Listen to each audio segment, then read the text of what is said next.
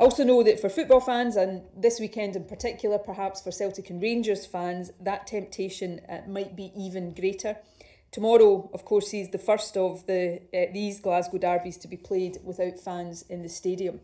Of course, it's also taking place at a time when we have additional restrictions on household visits and hospitality.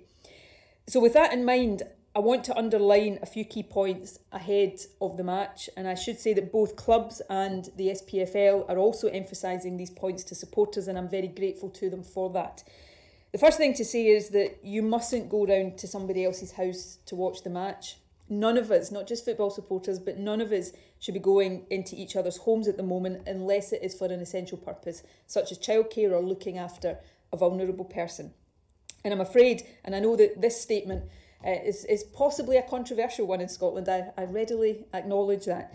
I'm afraid that watching football, no matter how essential I know it might feel to some, does not fall into that essential category.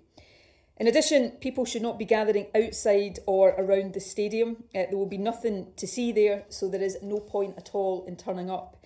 And finally, please don't travel in order to try to watch the match. I know there might be a temptation to try and get around local or national restrictions in this way, but it is really important that you don't do that. In general, right now, people in the Central Belt should be avoiding travel to other parts of Scotland, and all of us should be avoiding travelling to areas in England that have high infection levels. So please don't travel to other parts of Scotland or across the border just in an attempt to watch the match in a pub.